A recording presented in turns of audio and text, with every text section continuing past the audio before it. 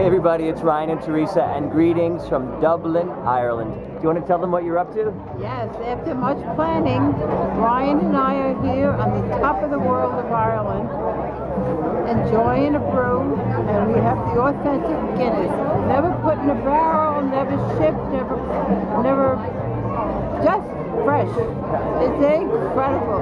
I hope it's not as potent when it's that fresh, because I got a pretty big glass. Well, you got your drink ticket. You got your drink. Tell us how it is. Have a sip. Have a sip.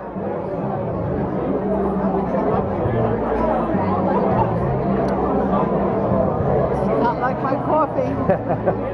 I was told it was a must before I left the United States that I should have a Guinness, and then when I got to Dublin, have a real Guinness, and then I would know exactly what that meant.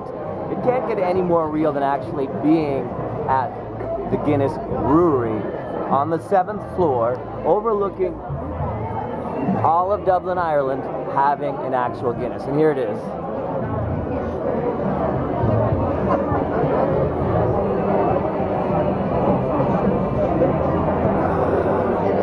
And the verdict is in. It's a must-do. Oh, God. Here's a look of the top of the brewery right here in Dublin, Ireland.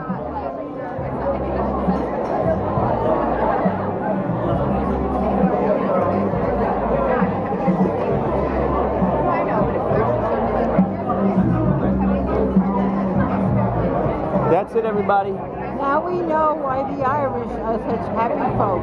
And we learned something while we were here.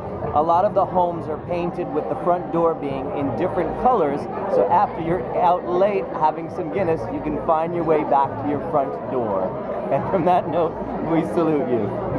Hopefully we'll find our front door.